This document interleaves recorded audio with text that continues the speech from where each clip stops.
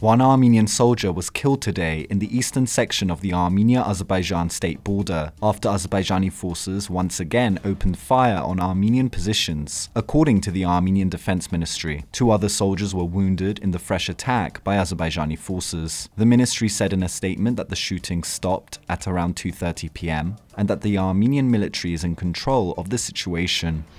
An motion has been submitted to detain 5 of the 10 Armenian prisoners of war who were returned from Azerbaijani captivity on December 4th. The soldiers had reportedly been captured during the November 16th attack by Azerbaijan. According to the press secretary of the investigative committee, Vartan Tadevosyan, the 5 soldiers have been arrested and a motion has been submitted to detain them. The returned captives have been charged for violating the rules of military service, which caused repercussions. Prime Minister Nikol Pashinyan stated on November 17th during a government Q&A that each individual case should be properly investigated and the circumstances of each capture must be examined. This furthermore comes after a scandal erupted wherein Armenia's parliamentary speaker, Alen Simonyan, stated that the POWs issue doesn't exist for him, implying that some captives were in fact deserters. The leaked video of Simonyan's remarks caused outrage among the families of POWs, with many political and public figures calling for Simonyan's resignation.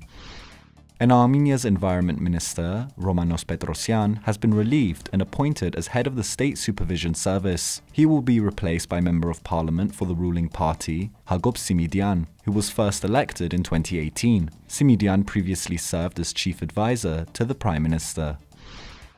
And in Moscow, spokesperson of the Russian Foreign Ministry, Maria Zakharova, called on both Armenia and Azerbaijan to refrain from statements that will slow down the implementation of the trilateral agreements between Armenia, Azerbaijan and Russia. Commenting on a recent statement by Azerbaijani President Ilham Aliyev, who threatened to use force to make Armenia open a corridor through its southern regions, linking the Azerbaijani exclave of Nakhichevan to Azerbaijan proper, Zakharova called on the parties to refrain from statements that will slow down the implementation of the agreements and could lead to further conflict. And the Mardena International School of Leadership and Professional Development will soon be established in Armenia, in collaboration with the renowned Skolkovo Moscow School of Management. Ruben Hayrapetyan, co-founder and director of Mardena, as well as Yuri Levin, dean of the Skolkovo School, break down what sort of education will be provided and how young Armenians will benefit.